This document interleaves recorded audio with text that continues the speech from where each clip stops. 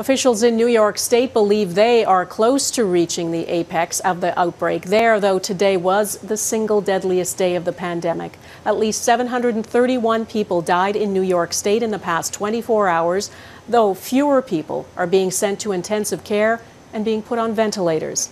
As Jackson Proskow explains, though, thousands more are still expected to die. New York's darkest day yet brought wave after wave of deaths.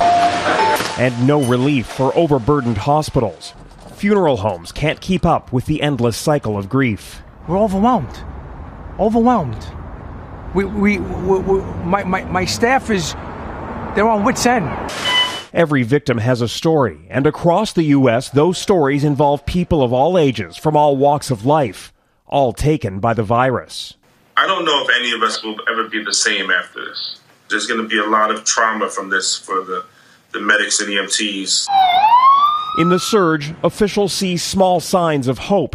In New York, the number of people hospitalized increased only slightly in the last day. Fewer people are being sent to the ICU. Have you seen anything in recent days that makes you optimistic? I don't see a lot of cause for optimism.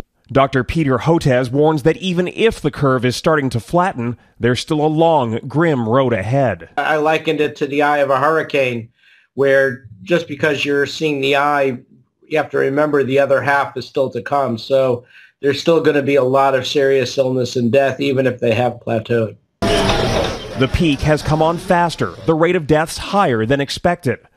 The scientists, whose models forecast more than 100,000 fatalities in the U.S., say social distancing has helped, but it has to keep going. We are seeing that people are sticking at home, they're adhering to these messages, and there is less mortality, and it's going to go down faster as long as we maintain these measures of social distancing. And that is the question here. How quickly do those case numbers start to drop off once they reach their eventual peak? The experience in other countries is that it has been a very long, slow, and painful descent from the top. Donna?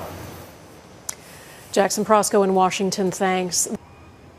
We will continue to consult with experts and try to answer your questions. You can send them to yourquestions@globalnews.ca. And on our website, you'll find a special page dedicated entirely to COVID-19. That's at globalnews.ca/coronavirus.